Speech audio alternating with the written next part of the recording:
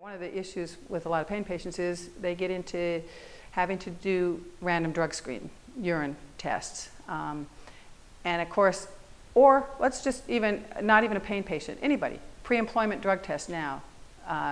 Drug screens are used for a lot of people to see if they're drug-free to come and work for us, or you might have random testing on a job, whatever. And of course, there was an old quote years ago that urine testing leads to harder drugs. And it kind of comes out because probably the most mild illicit drug that people use for recreationally is cannabis, marijuana. And yet it's a fat-soluble substance, so it stays in the system for a long period of time. Heavy users, they might have some metabolites from the cannabis plant for up to a month in their system. I think sometimes even heavier people have more fat to store it in, and you might think you've kind of gotten it out of your system, but a little heavy activity that day or something could release a lot into the system, and somebody who wouldn't think they had cannabis in their system tests positive. Or a lot of these other drugs, cocaine's out of your system within a day. The opiates, depending on how short or long acting, can be out of the system within a day. So someone knowing they're going to go for a job interview, they can stop if they've got a drug problem with these other things. But as far as marijuana is concerned, you better not have used it for a long time. And there was a discussion in talking with some other colleagues, and we were talking about the fact that it stays in the system so long, and the federal government keeps saying that's why it's so dangerous. It stays in the system so long. And a couple of things we're trying to say. The metabolites are in the system. So one, it doesn't mean that a person is high from that dose for months down the road. It just means there's a metabolite in their system. But at the same time, you can think the body knows enough. When we're taking cocaine or alcohol, probably the best known, which isn't picked up on the urine screens, by the way. We aren't testing for alcohol. But alcohol is so toxic on the body that the liver, literally, it kind of prioritizes, and it says, I got to get rid of this stuff. And it does. It detoxifies. I mean, it gets the alcohol out of our system and gets it out of there. You look at cannabis, and it's kind of like, no big deal. This isn't a harmful thing coming into the system, so there's no hurry. And that was someone else saying that to me, and I thought, that really does make sense. I mean, it just fits with all we understand. So what if it's in the body? It's the metabolites. They're not harmful. It could be useful and just there when and if we need it. And that goes back again to the endocannabinoid system. It's not that we have these endogenous cannabinoids just floating around our body all the time, but as they're needed, certain processes happen so that they're created to go fight. The level will go up as needed. It's kind of like, fight or flight. When you need adrenaline real quick to do something, your body makes it and releases it. And I think the same thing, depending on where you are, to keep that balance, the endocannabinoids will be made to be put in place to start some process, to start it or slow it or whatever. And the human body is amazing in terms of what it can do or not. And I think the more we're learning, Western medicine today is so disease-oriented. They focus on diseases and the meds to try to fight it, as opposed to health-oriented. How do you keep people healthy? And as we're learning about the endocannabinoid system, we're learning other things. One of the ways to keep the endocannabinoid system healthy is acupuncture seems to help stimulate it. Massage can help stimulate it. Yoga, obviously good nutrition. These things, you need to do to actually, kind of helps explain why they're helpful. Massage, increases circulation, and you kind of get that. But it also just helps boost the endocannabinoid system. So if you have a healthy endocannabinoid system, you're better able to fight off these different stressors that come your way. Why is it that some people might be around others who are sick and they're not the sick one, and others are getting sick all the time? Are they run down? Is that system just not working as well, and they can't fight off the problems as well? We talk about cannabis, the use for pain patients.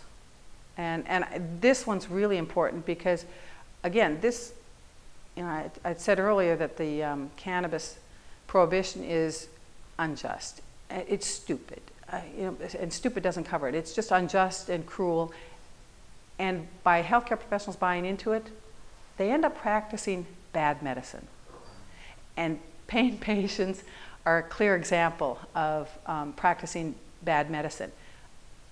We all know patients who have gone to their doc, they get screened, they're getting some kind of opiate to manage some chronic pain, severe pain, debilitating pain, and then marijuana pops up.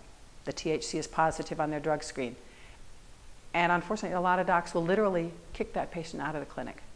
You're out of here, you broke your contract, I'm not dealing with you. And of course, I mean, the docs are just too scared about the legal ramifications. They know the DEA is looking at them for all the prescriptions they're writing for opiates.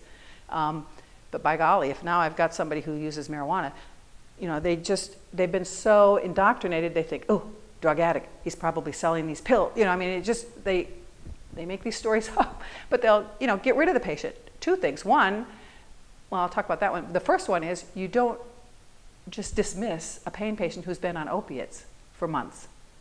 That's just bad medicine.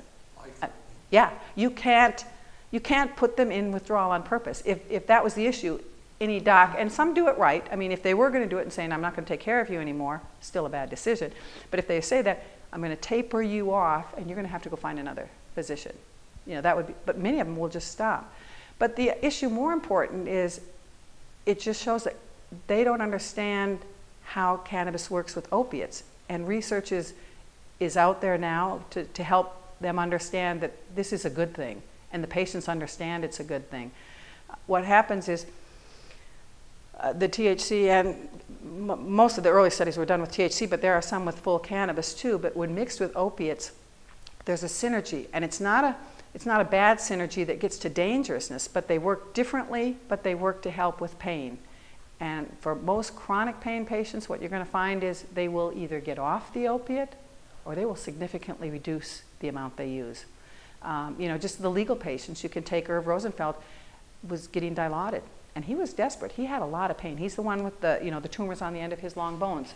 Severe pain, unable to walk, writhing on falling out of bed, writhing in pain, you know, just not being able to move. He hurts so much. He would get desperate. He even would take the dilaudid IV sometimes, which he shouldn't do, but just needing something for pain real quickly. Got off it with the cannabis. George McMahon, he was using Percocet and other things for his pain control. And he speaks openly about just stopping the Percocet and not even worrying about withdrawal. That was taken care of, but got rid of it completely. When a patient takes opiates, you got a couple of problems. If they need it regularly, all of us, anybody will become dependent on it. Physically, the body will respond and need it to avoid withdrawal symptoms. They'll need a dose every so often to avoid withdrawal symptoms. And that's just physiologically, it will happen to any one of us. Okay, so when you've got a pain patient and you're giving them that, they're now adjusted to it. The other thing that happens is, over time, they need more and more. So the doses start going up and up and up.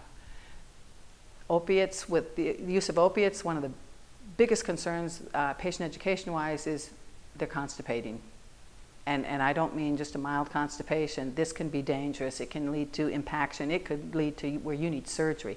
So very often, chronic pain patients will take a stool softener daily, or they'll manage somehow in their diet to get the right things to keep their bowels moving. And they might need to resort to enemas, you know, et cetera, because that's serious business.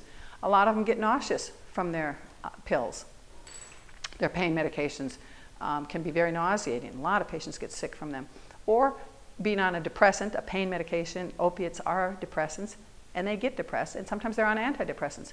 So here comes this patient, and they try a little cannabis. Somebody recommends it, whatever, for whatever reason, they try the cannabis. They feel better. Most of them will say it doesn't take away the pain, but they say it's not controlling me. I can put it in the back of my head. You know, I can just go on. It doesn't rule my life. And the opiates, they make me feel drugged. I can't do anything. I can't think straight. And they'll find that cannabis is helpful. I don't need that opiate. Or they either use remarkably less, or they can cut it off all completely. They don't need a stool softener anymore because cannabis is great to keep those bowels moving. They don't need anything for nausea. It's one of the better medications out there for nausea. And depression, it seems to help with that as well. So here you are in a pain clinic. You've got a patient coming to you you've worked with them for years to try to get this, and you've given them the opiate, but in so doing, you need to now give them an antiemetic, you need to give them the stool softener, you need to give them an antidepressant to kind of help keep them in balance. And they're coming back with cannabis now saying, but I don't need that much of the opiate, and I don't need that stool softener anymore, and I don't need that. Now granted, pharmaceutical companies don't like to hear that. We don't need your drugs.